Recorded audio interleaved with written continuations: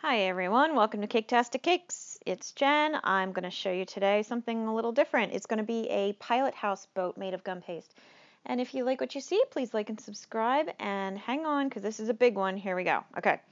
Start by rolling out the bottom base of your boat. And if you could see what I did right there, I was rolling it at an angle so that the one end is higher than the other because boats, the bottom is lower in the back and higher in the front, I guess, to cut through waves and things. So that's the effect I'm trying to go for here. I'm going to cut the sides nice and straight, but the lower end is going to be flat, nip it right off like that.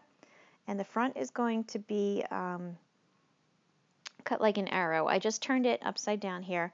And I'm not cutting straight down at an arrow, I'm cutting down and out. So when I turn this back over again, so it's right side up, the top of the front of the boat is going to be wider than the bottom of the front of the boat, okay? So you can kind of imagine what I'm going for here because boats taper in and tuck down under themselves in the front. So that's the effect I'm going for here. And these little tidbits that are sticking out, just put them to the, snip them off, put them to the side, clean up your edges, it's fine, it's not a big deal. And I'm going to use my fondant smoother to smooth off all the edges, make it nice and rounded off and streamline. And once you get it all done, you're going to have to put it aside and let it harden overnight. This is going to be the next layer of the pilot house.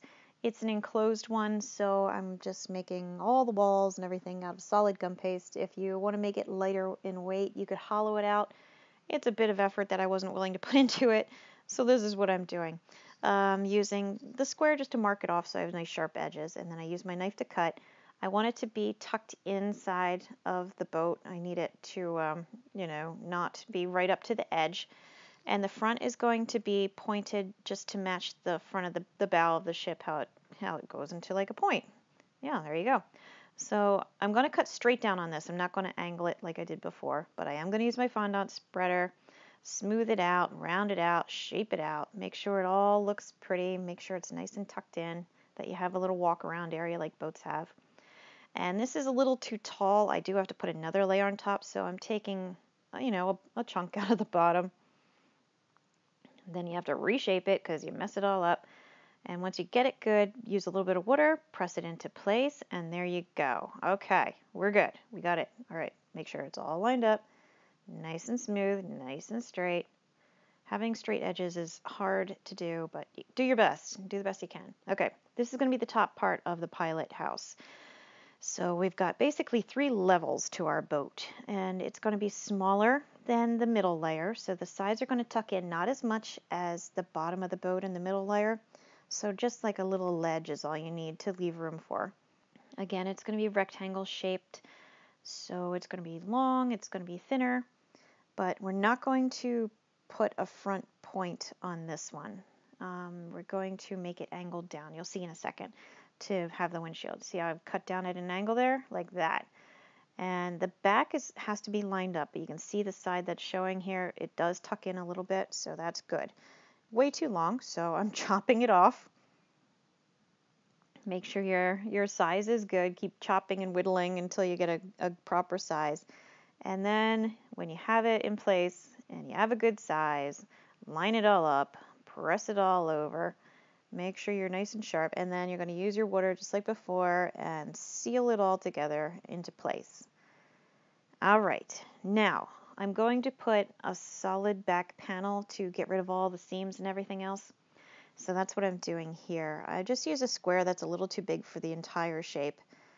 And it turned out that it was like a good width, but not a right height or something like that. So just, pull it, stretch it, shape it out. And you can see by my thumbs right there, I had to cut out a little bit of shape to it. So it's got like one little step on either side. You see I'm cleaning it up so that it goes to the edge of the boat on either side. And that just smooths it all out, gives it a nice kind of finished look. A little flat rectangle right in the middle for the cabin door.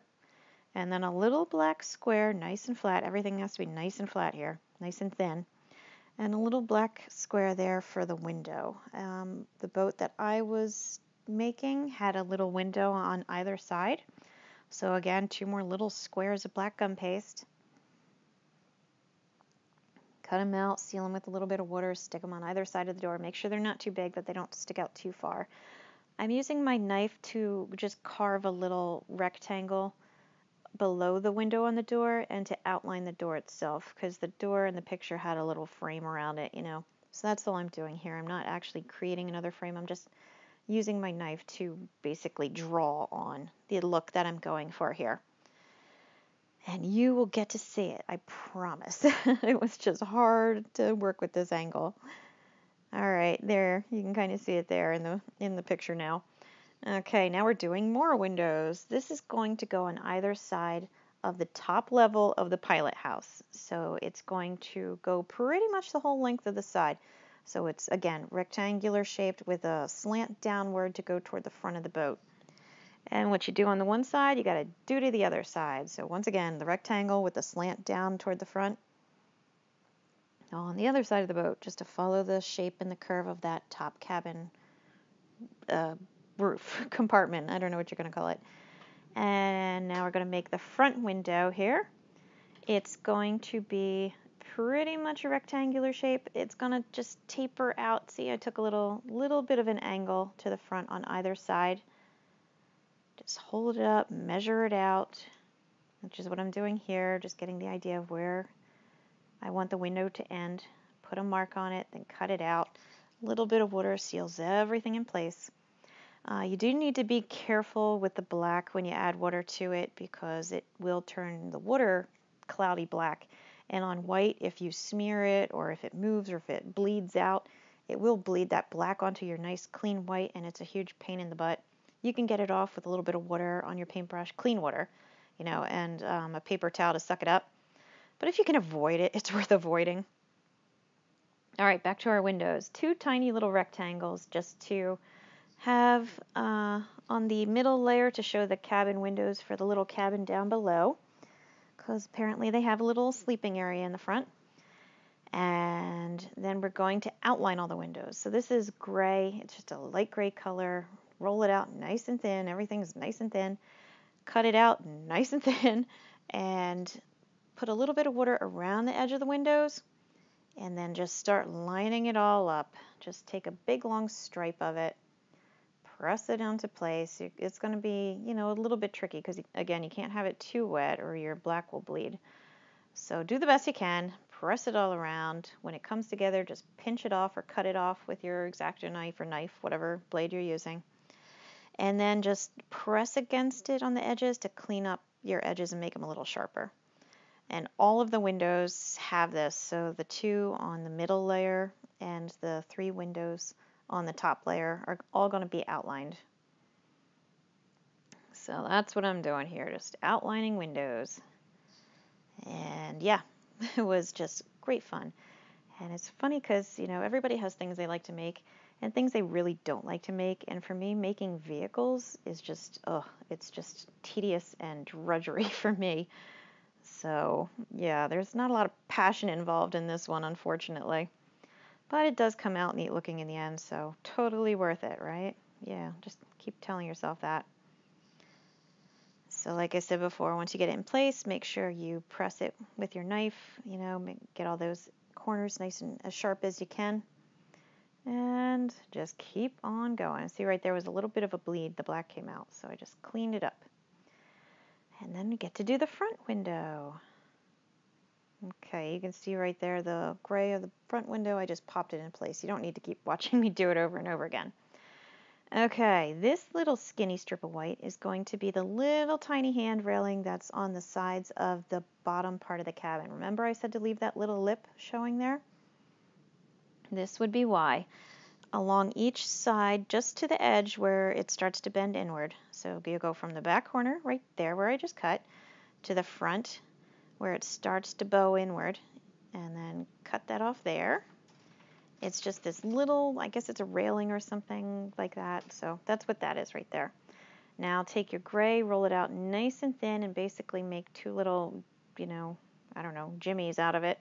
Place them on top, and now we got a couple of cleats, and yeah, it's starting to look like a boat. There you go. See where we're going with this? Coming along.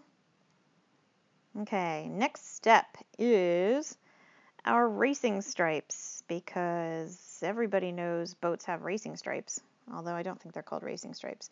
This boat in particular had some black lines on it, so I'm just using my edible food coloring marker to hand draw them on. If you want, go right ahead and use your black gum paste and roll it out really skinny, and then cut it out really skinny, and then stick it on the sides if you like. Or you can get your markers and draw one on like I'm doing, but either way, I'm doing it now because I'm going to be adding stuff to the sides and it will be hard to access later. So that's why I'm doing that right now. Okay, now I'm going to put the top roof on. Well, make the top roof. We're not going to put it on yet. It has to harden up, otherwise it'll be all saggy and droopy. I used a square cutter. I cheated on this one. I made it a little easier. And just, smoothed it out, smoothed off the edges, got the size right. Once the size was right, put it to the side and let it harden. Like I said, if you put it on now, the front and bottom will just sag and it won't look right. Okay, I am now taking a roll that I rolled out, pretty thin, and I'm going to overlap the outside of the boat, the entire outside. You have to cut it at that angle, don't forget, because the back is lower than the front, but you do want it higher than the bottom level. You want it to come up a little bit more because boats always have that kind of a wall, that short wall that goes around them. So that's the effect that we're going for right here, and that's why I'm doing this. I'm using the fondant spreader again to press it all tight against the sides of the boat. And if it doesn't stick somewhere, add a little water, make sure it holds in place because this is going to be important. And when you press it against the front, you're going to have to tuck it under, because it does. See, I had to go in with my fingers and press it under. See how because it really gets under in the front. It's going to overlap, so just cut it straight up the front. And again, your boat should be hard enough on the bottom level that it should be able to take that. Okay, and don't forget to make sure it overlaps everywhere, okay? So take more of the same thickness that you rolled out and do it for the other side. We'll come back to the backs. Don't worry about that part. But it's the same idea again. Hold it up, get your measurements out, match it up. That was a wonderful cut. Just ignore that. And in the front, use your fondant spreader and just kind of rub them together and seal them together. Okay, you see how I got kind of the wall going there? Now we come to the back. Just hold up a square, cut it out so it matches the sides, and use your water and then just kind of press it all into place. Make sure your edges are nice and clean, everybody. Clean edges are happy edges. I should put that on a t-shirt, but I won't because it's dumb. All right. And now we have a boat that actually has a little lower deck area with a wall. Isn't that great? Yes, it is. It is great. And you can also see that I now have it on a paper towel. It was getting tedious to try to move it around, to slide it back and forth, to work on something, attach it.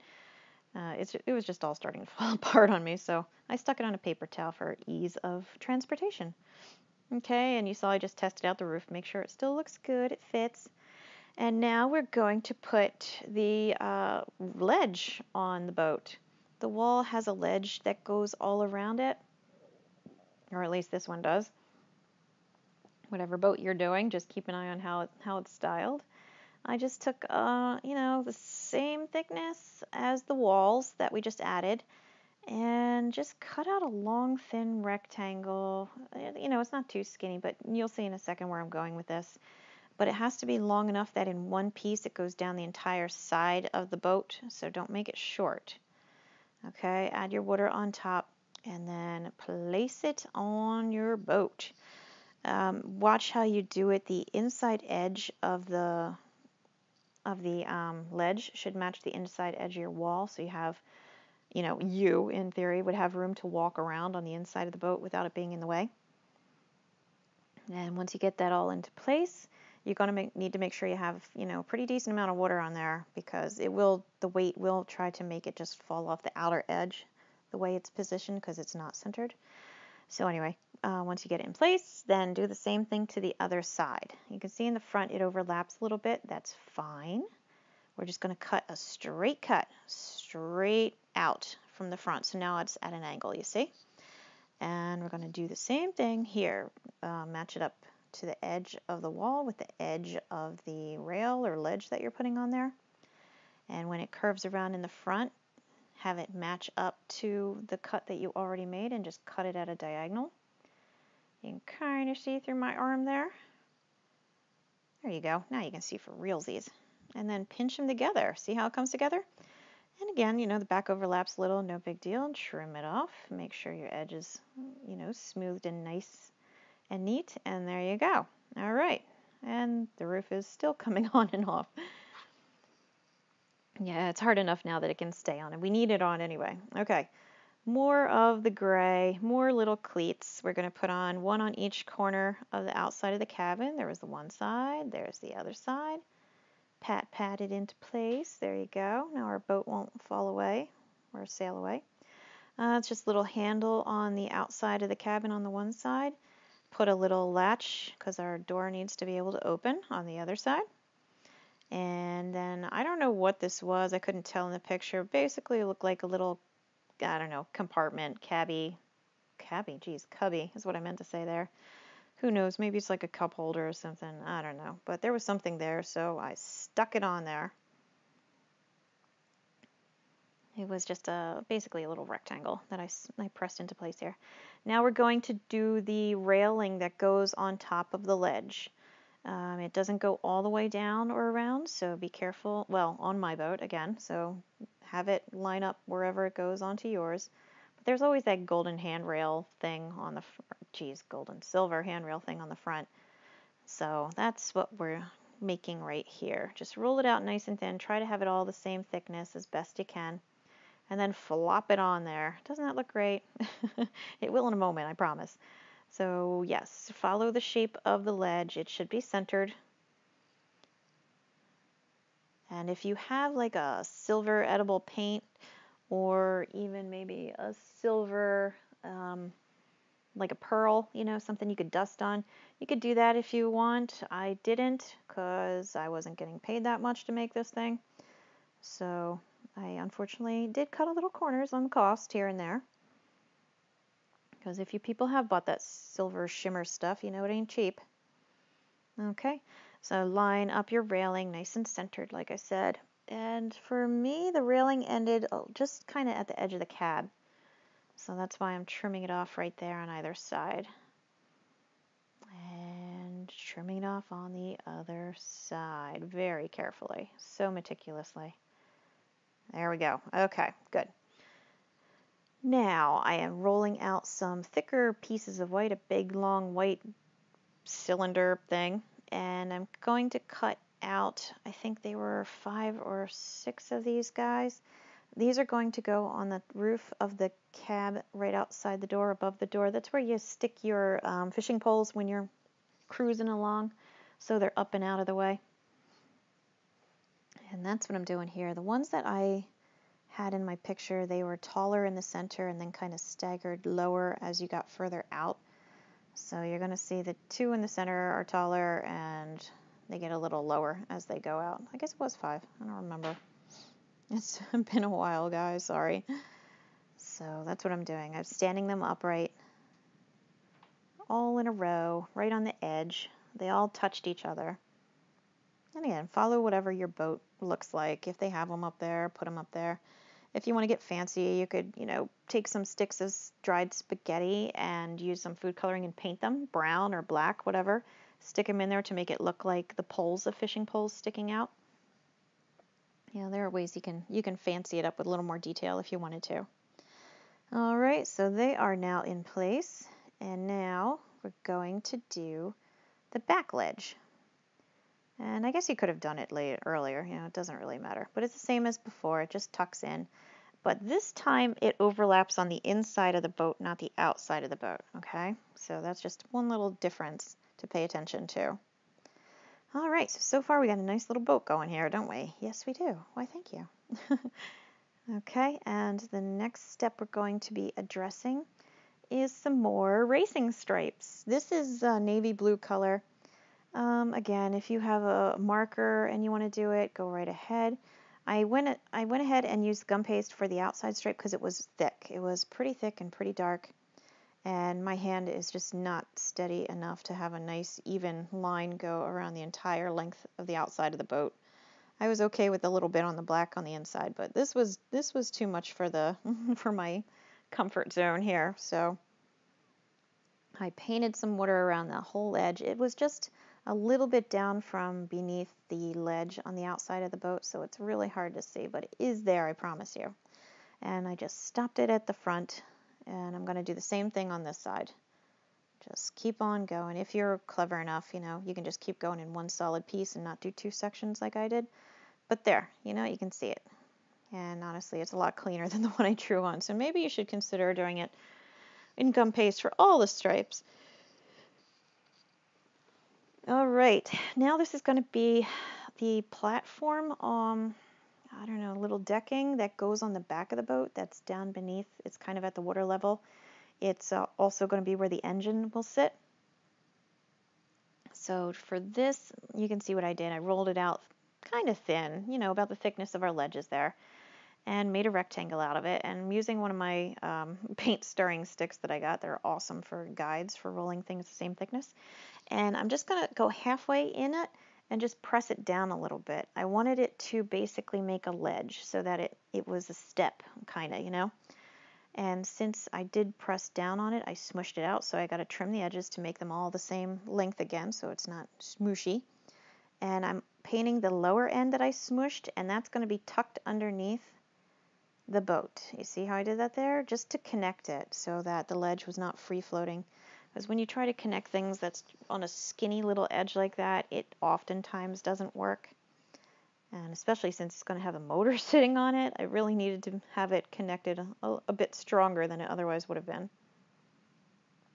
So once you get into place, press it up, watch your edges, nice and sharp, la-di-da. Okay, we're going to start adding a little bit of details to the boat now. These, I guess, are drains, pump drains. I don't know what they are. They're just a couple little black spots so that little openings on the sides. There's two on each side. Just two little balls of gum paste. Press them into place. I'm going to be putting another cleat on either side of the ledge up top. It just sits a little bit past the edge of the railing. One on each side, like I said. I don't remember. Yeah, I don't know. We might have more cleats. It's been a while since I did this. Sorry. Okay, so now we've got the holes on the top. I'm assuming that if, memory serves, these are where your fishing poles can also be held in place. So again, you got two on either side in black. There was a little dot, gray thing, something like that right there. I'm guessing that's the drain for the deck if you had to, hose off your deck. The engine is going to be black. I took a black ball and kind of smushed it down so it was flat on the bottom. And then I'm going to trim 3 sides off and leave that last side still curved around, kind of, as you can see there, just so that it snugs up against the back of the boat, but it curves down and into the water, just so I had the idea of it. The red is just going to be a stripe on either side of the engine. I don't know what kind of engine it was. It was just black with a red stripe, so that's what I did. I just tried to copy it as much as I could with the photos I was sent and worked with. So there you go. Now you got an engine on it. And again, using the edible coloring markers, I was writing the name Parker on it because I think I mentioned it's a Parker's boat. There was some kind of a red decal on it, so I was just kind of putting something there. These are the personalized logos. It says Popstream. So they wanted one on either side of the boat and one on the back. So I made 3 of those and just stuck them on with some gum paste or some water. And that's it. It's all done. So hopefully you liked it. You'll like and subscribe. Check out my other videos, and I'll catch you all next time. Thank you very much. Bye-bye.